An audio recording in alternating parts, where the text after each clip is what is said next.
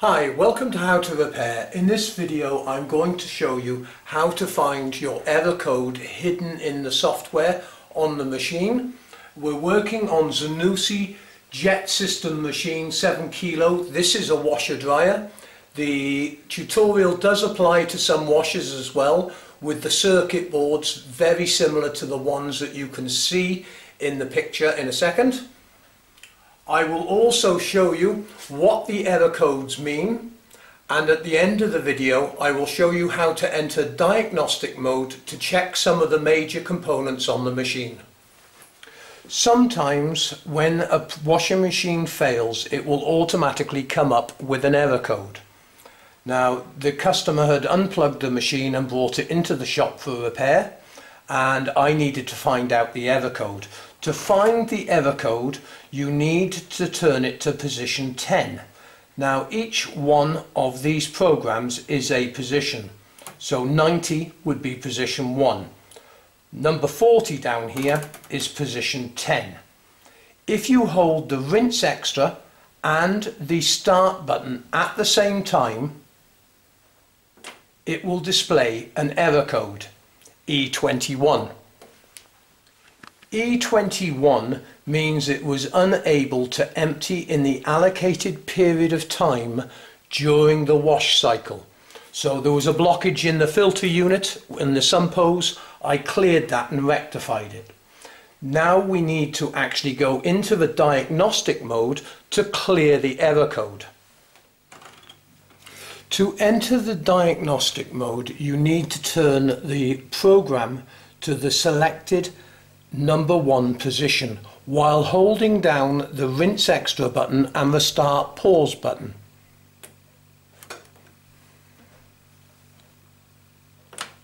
The light will now start flashing and all the LEDs will flash.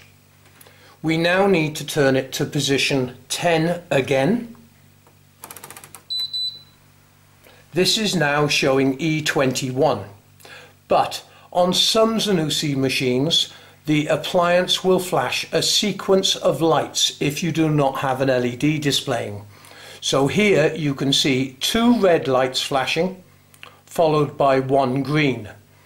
The 2 reds relate to the first number, the 1 green relates to the second number.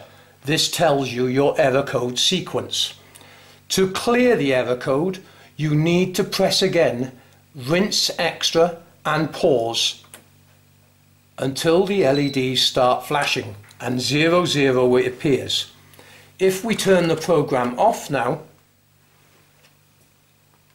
so if we now turn the knob from the off position to position 10, press the 2 buttons, the error code has cleared. It's showing E00, no error showing. Next, I will show you a list of all the error codes. Please read these.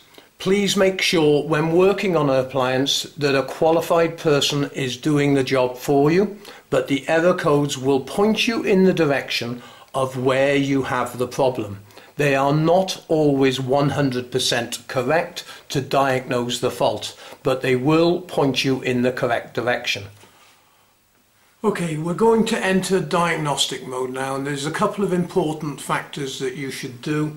Firstly, make sure the drum is completely empty, nothing in the machine.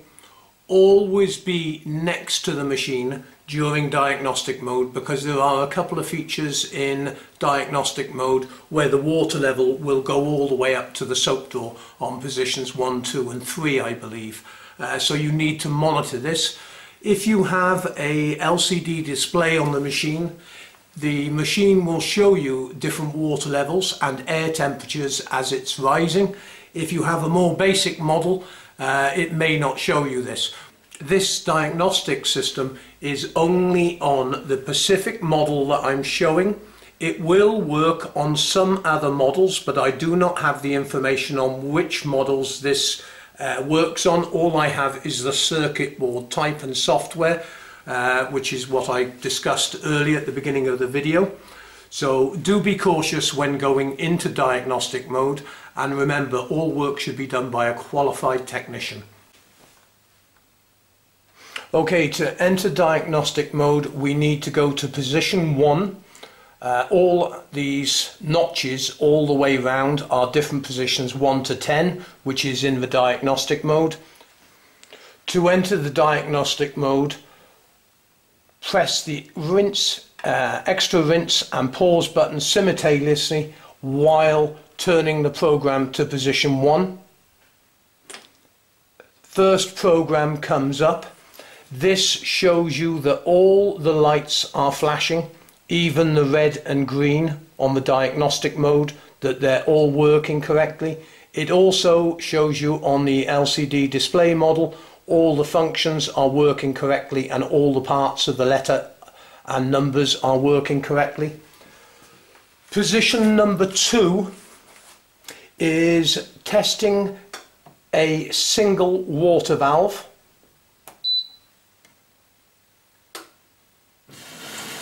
And it will show you the level of water in the machine. It will keep filling all the way.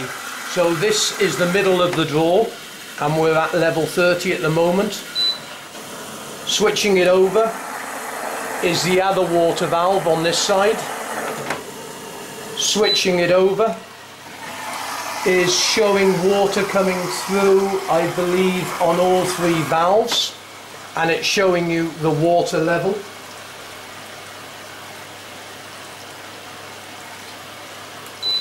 The next one on washer dryers is the valve that trickles water through to the condenser on the dryer side. That's showing me that that valve is functioning correctly. You can see all 3 water valves on the first 3 tests.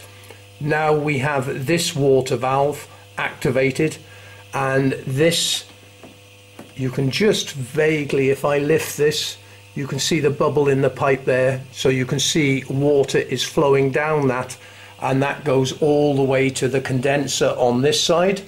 That usually is only for the drying function. The next one actually turns the circulation pump on. If the water level is not sufficient, it will continue to fill until it just comes to the top of the drum there. Now it will also show you that the heating system is on, and we will slowly see this temperature rise. And if I'm looking on my multimeter on my control panel, you can see that the heater is drawing nearly 8.5 amps, and the temperature will rise over the course of the next few minutes. This indicates that the heater is working perfectly, the circulation pump is working perfectly.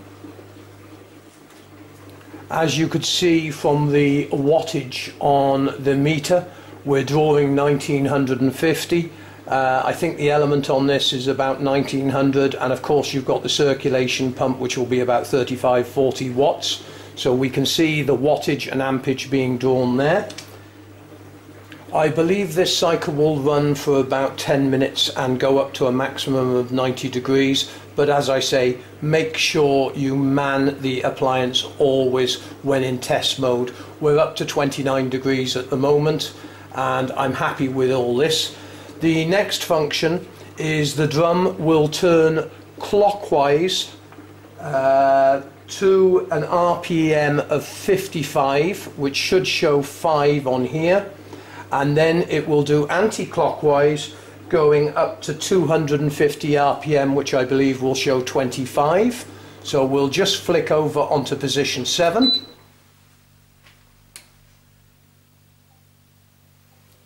And as you can see, 5 showing, so that's 55 going clockwise.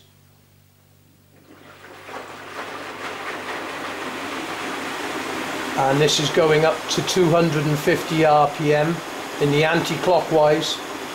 This function is really designed just for looking for leaks on the drum and also checking the motor functionality. The next function, which is position 8, will show us that the machine is going to go to 650 RPM, so we should see 650. It will drain the water first and it will go up to 650 and then it will go to maximum RPM.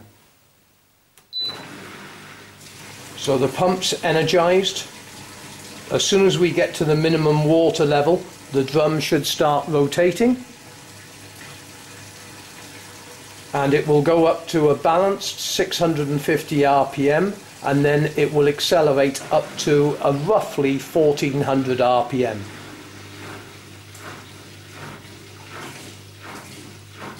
The machine is now empty. You can hear the pump pumping.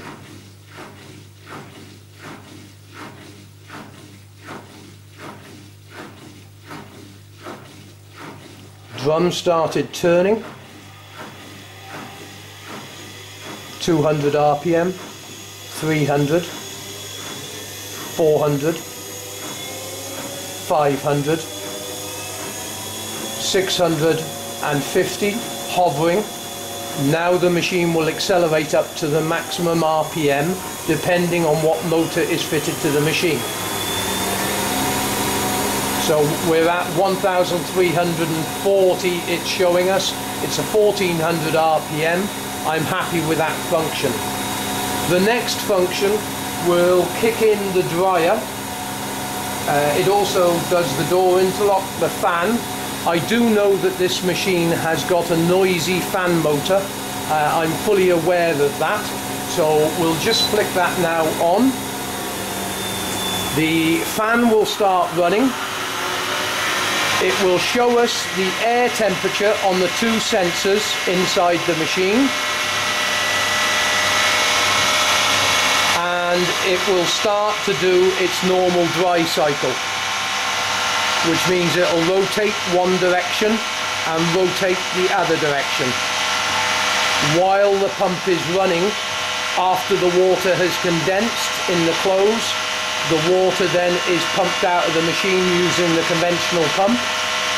The solenoid valve at the top will be intermittently on and off with the condenser.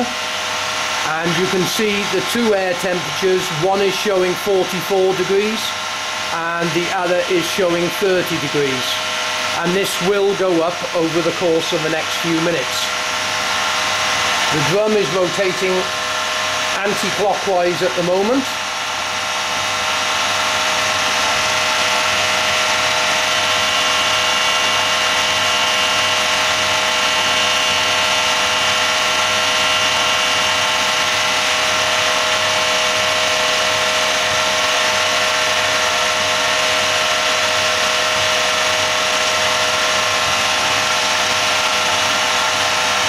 And now the drum should change direction and turn clockwise. And as you can see, we have an air temperature of 51 on the one and 34 on the other. Position 10, as I showed you earlier, will show us the last recorded error code. And as I've already cleared the error code in the earlier part of the video, this is all done.